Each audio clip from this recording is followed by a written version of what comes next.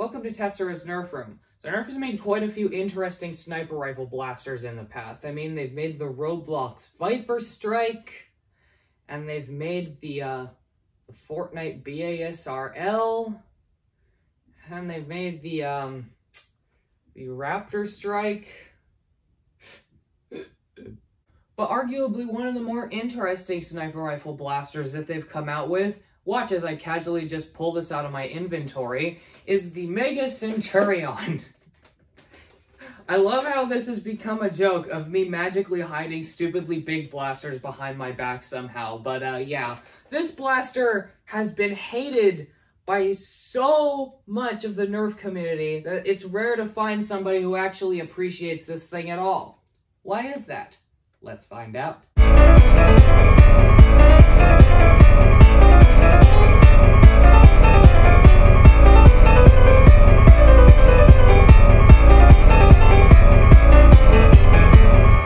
So the Centurion was a 2013 release in the Mega Series and was actually the first blaster that started the Mega Series. And what the Mega Series is simple. It shoots these things, which are Mega Darts, which is exactly the same thing as a 50 caliber foam dart, but twice as big. Literally. You can fit 50 caliber foam darts inside of these darts, and they are incredibly fun, but kind of expensive and hard to get your hands on nowadays. Well, not that hard, but you get the point. They're kind of expensive. And this blaster came out being a big, heavy sniper rifle. So how did it do it being a sniper rifle? Well, let's start with the design and find out. My gosh, this thing is so good looking. Whether it's the Blue Sonic Ice version that I have here, or the original Red Mega release, this is an amazing looking blaster and you will never be able to change my mind. Look at this. This is not just a sniper rifle. This looks like it came from Star Wars.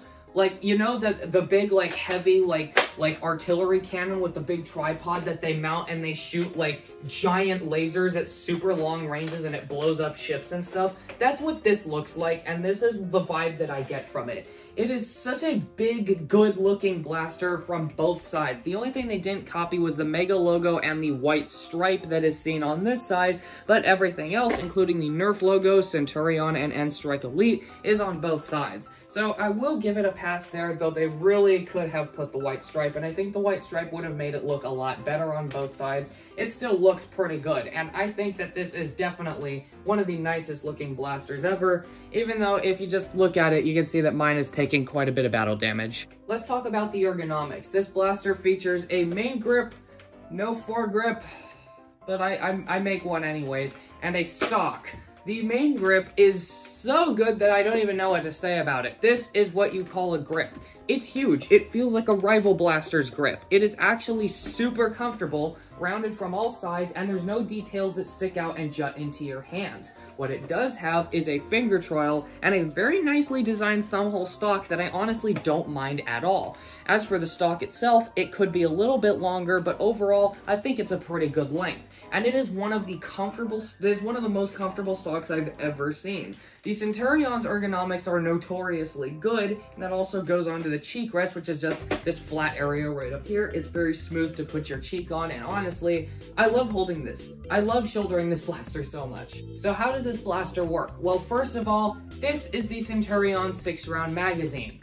Really quick disclaimer, if you buy this blaster, and you take the magazine out, and you don't make a face when you first see this mag, you are soulless. You are actually heartless. You have no soul, no personality, nothing. There's something actually wrong with you if you don't make that face when you see this magazine, because this is a notoriously gigantic magazine, and it's hilarious to see people's reactions when they first get this out. But you take the magazine and you just shove it in. You don't have to prime the blaster at all. Then you pull this bolt handle all the way back, and then just shove it all the way forwards until it clicks, and then you can fire once. What a trigger pull!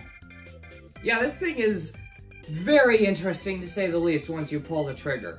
Let's talk about what just happened. The prime of this blaster is absurdly long and beyond buttery smooth. It is so good feeling that it can be comparable to the Twin Shock or the Rough Cut. And pushing it forward, it's just so smooth and buttery, and it just goes chap when it hits the front position. As for the trigger pull, it doesn't move at all, and then when you pull it, it lets you know. This blaster is reverse plunger. And while that seems like a really stupid idea, it actually works in this blaster's favor, even though that does mean you really can't mod the blaster. You genuinely can't mod this blaster much. I don't really care though because of how fun it is to pull this trigger. When you pull the trigger, everything slams around. Watch. This smashes forward and then smashes back super fast and super aggressively, and I love it. I love the way this thing works so much. I cannot get over just using this. Oh my gosh, it's fun. And as for the mag release, it seems like it doesn't work because, like, what the heck, there's two catches on there. You put the mag in, you can't get it out, it doesn't line up, and you can't pull it out because it's too big. But the thing is, if you hold the blaster like this, you can do this. And that works because your hand is now in the center of mass of the blaster, and you can comfortably hold it up while bracing it against your shoulder with the front of your index finger pushing against the mag release, so you can effortlessly load in a new mag.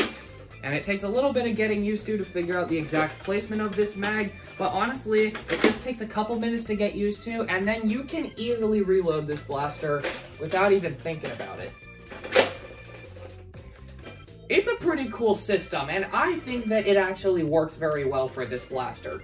Let's do a firing demo.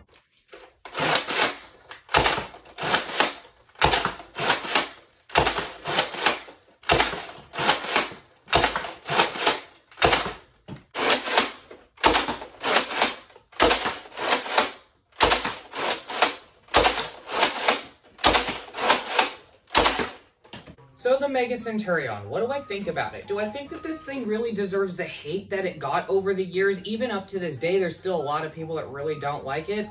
Well, does it successfully manage to be an awesome looking, feeling, and working sniper rifle with tons of personality that shoots a really stupidly big dart just for the sake of being fun, and have a very fun, good feeling mechanism while doing it, and actually exceed upwards of 80 FPS out of the box? Yes, that is exactly what the Centurion does.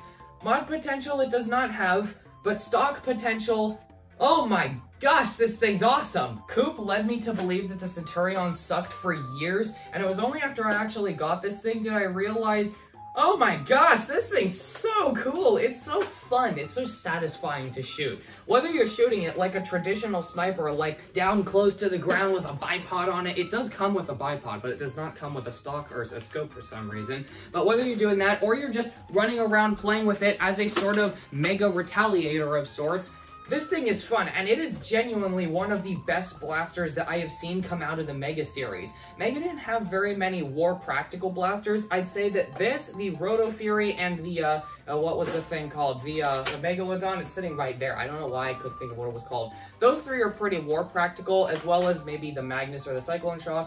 But other than that, there just weren't very many war practical Mega Blasters. I definitely think that this is, ironically, one of them. Even though the blaster is huge, it's a magazine-fed Springer. It's pretty hard to go wrong with that. And the only way that you could reasonably make this thing better is if the barrel was removable and you could turn it into a reasonably sized, like, Retaliator-style blaster, or even something like an Alpha Trooper-style thing.